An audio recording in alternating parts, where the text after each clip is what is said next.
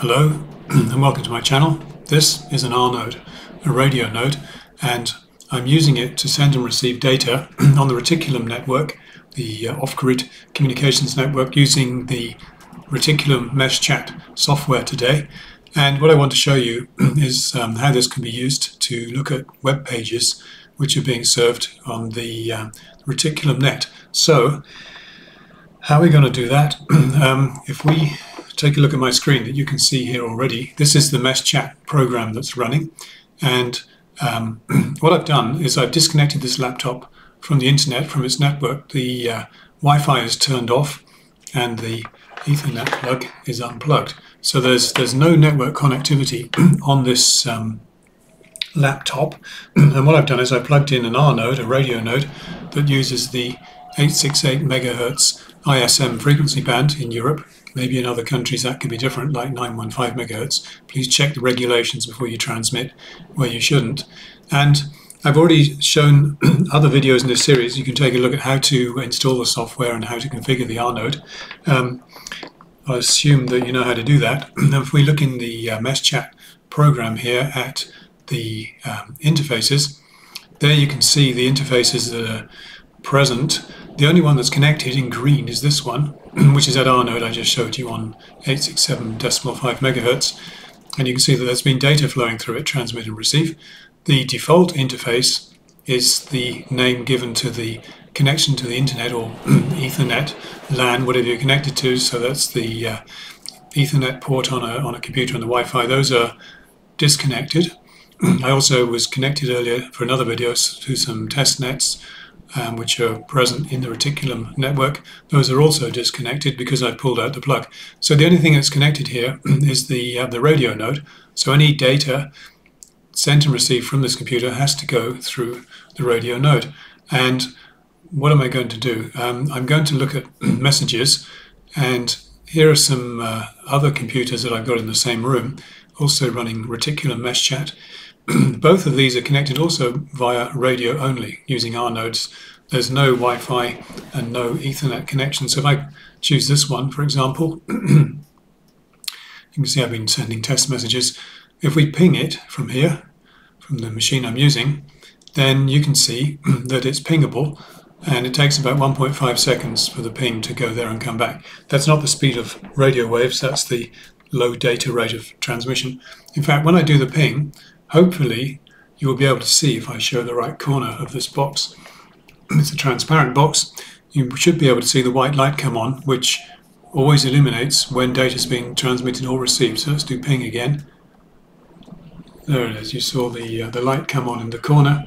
That's the ping being sent and the reply to the ping being received, so it flashes twice. Sometimes it stays on for a very long time, which is what it's doing now. I don't know why it does that.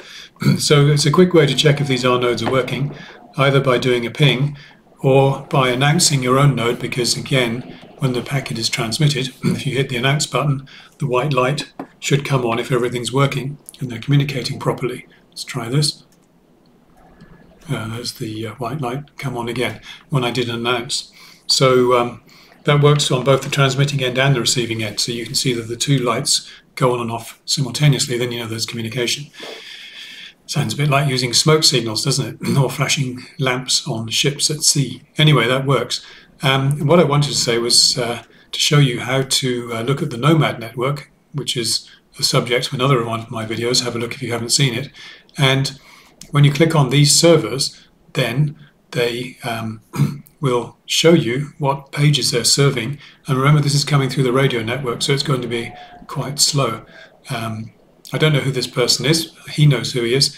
And conveniently, he had no pages loaded last time I clicked on him. As you can see, there's no data flowing, so maybe that one's gone offline. So what oh no. No, it couldn't establish link. So the I know the radio link is working from the machine I'm using here, this particular machine, which is connected via radio to another machine, which is connected to the network. So he's offline. What I'm going to do is click on my own server on my other machine, which is only linked by radio. So it's radio at both ends of the link, and hopefully this will be able to load the page that I created previously. There it is. So that's this little web page I made. As you can see, it took a few seconds to arrive, and that's only traveling over a distance of a couple of meters, but that's because of the low data rate, but it works. So you can host web pages, and you can access web pages like this through a radio link connection with this inexpensive hardware, which transmits on an ISM band where you don't need a license. You just need to stay within the regulations for transmit time. I think it's 10% in a 24-hour period, probably. I'm not sure. Maybe you can check the regulations for me. So you can go around with a mobile internet, which is not real internet. It's the Reticulum, but it'll work even if the real internet has been switched off. If the mobile phone carriers have switched off their networks, GSM's broken, or 3G or LTE or whatever you want to call it, 5G even, all those can be off. And as long as you've got batteries charged, because the mains power could be off, then you can still communicate like this, sending short messages, voice clips, files, small files, images, and also hosting little pages like this that could have useful information on them. So let me know about your experiences with this, if you tried it yet, or if you're going to give it a try. It's quite fun, and the network is increasing in size every day. What we can do is look at the network visualizer, which I was playing with the other day, and you can see, I don't like doing this zooming. It doesn't want to zoom today. Okay. Oh, you have to zoom it by scrolling. I forgot. You can see that the RNode 1, that's my one, which is connected to various other devices, and these red ones are broken. They're disconnected. Those are the normal connections that I had, interfaces via Ethernet, and these are disconnected. And so they're shown in red. This is Amsterdam and between the borders. And this one, the default interface, is the internet connection to this computer. It's also dead because I turned off Wi-Fi and I took out the Ethernet plug. So the only thing that's working is this is the terminal, if you like, my keyboard and display that I'm using to the node in the computer. And then that's connected via radio to the other node, which is then connected to these. So I can browse these other servers in the Reticulum network, including my own one. One of these is my one, no doubt. And not seeing it there. It's probably the one that's off the screen as usual. No. Anyway, we saw it worked. And all that data is flowing only over the radio link. Anyway, that's enough for this short video. Please like if you did like, and subscribe if you would like to. And see you in the next video.